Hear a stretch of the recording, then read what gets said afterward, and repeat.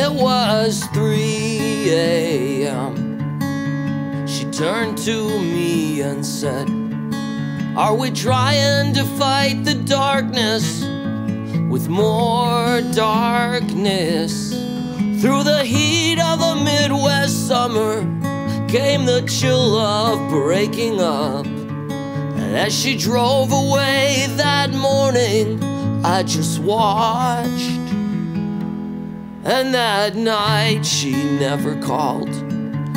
I went stumbling from bar to bar, trying to fight the darkness with more darkness.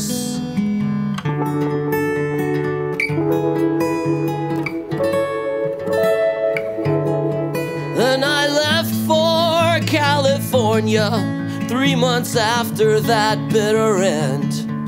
I did my best to catch the sunset when it came. That was her favorite time of day. She was the most I had ever loved. And that winter passed 2,000 miles apart. Why does it have to end the hard way?